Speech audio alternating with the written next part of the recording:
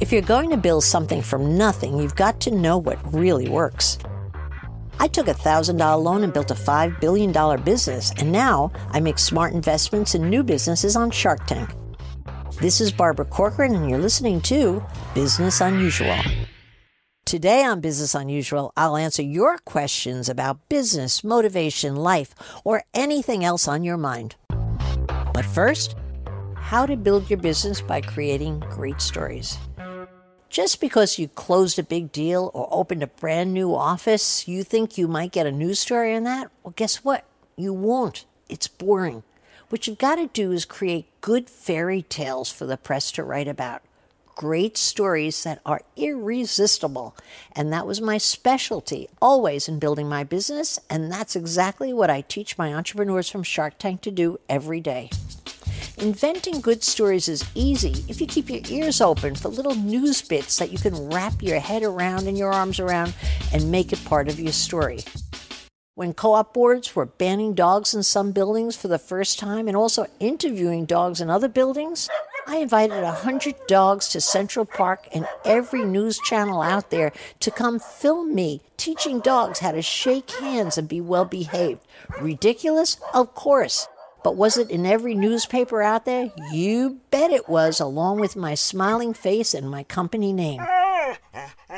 I used to smudge apartments that couldn't be sold. You might ask, what's a smudge? Well, I'll tell you what it was. I invented it. It's an old Indian recipe for chasing away bad spirits in an apartment that were getting in the way of the sale. And so I had an old bookkeeper I know come in and burn incense and ring bells, and the media just ate it up. And what do you think actually happened? The darn apartments actually sold. You go figure that one. When I had an opportunity to pitch on the Guggenheim Mansion, they wanted to give it to the big broker in town. I persuaded them to give it to me because I told them about my story hook, which was that there was an old safe in the basement that had never been opened in 100 years, and I invited all the press in that we were going to open the Guggenheim safe to see what was in it. What do you think was in it? Nothing. What a great story. They couldn't wait to write about it. One big empty safe.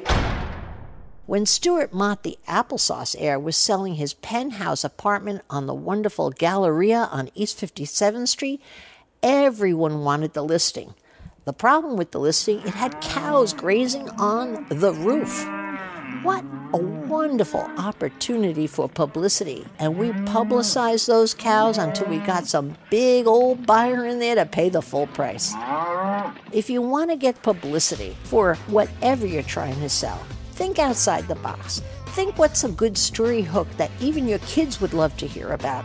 Then you're onto something. And you know what happens? The magic of building a business at its best. Your brand goes for a free ride with the publicity. And now it's time to answer your questions on Business Unusual. Hi, Barbara. This is Eddie from Whitefish, Montana. I love the podcast.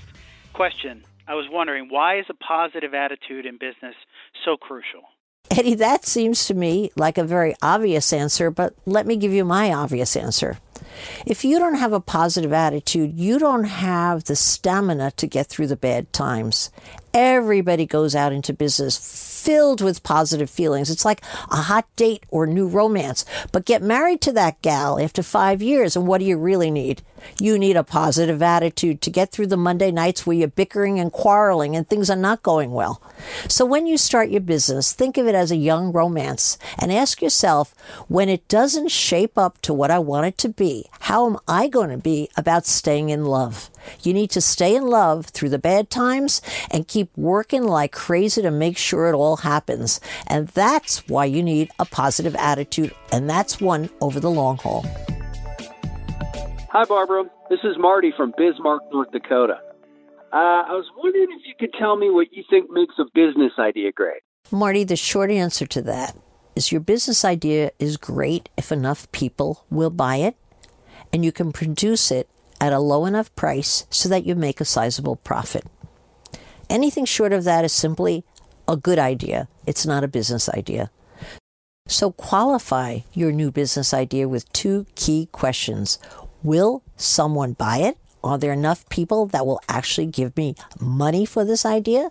And next, ask yourself also whether you'll get a sizable enough profit from each thing you make so that if you're making 10,000 of them, you're going to get very, very rich.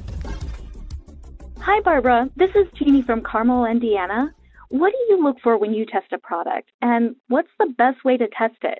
Jeannie, the best way to test a product is take it outside, meet 10, 12, 15 strangers, show them the product, and ask for honest feedback as to what's right and what's wrong about it. Then ask them if they'll give you the money. You'll know right away if your product's ready for market or not. And that's all the questions we have time for today. If you have a question, tweet it at Barbara Corcoran, and I may just answer it on a future episode.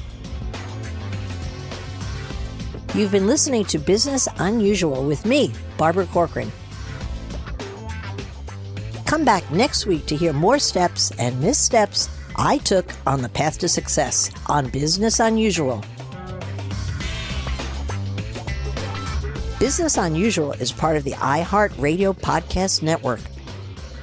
Be sure to follow Business Unusual on iHeartRadio or subscribe wherever you listen to podcasts. Our executive producer is Sandy Smallins for Audiation. Our mixer is Dave Savage. Chris Peterson is Senior Vice President of Podcasts for iHeartRadio.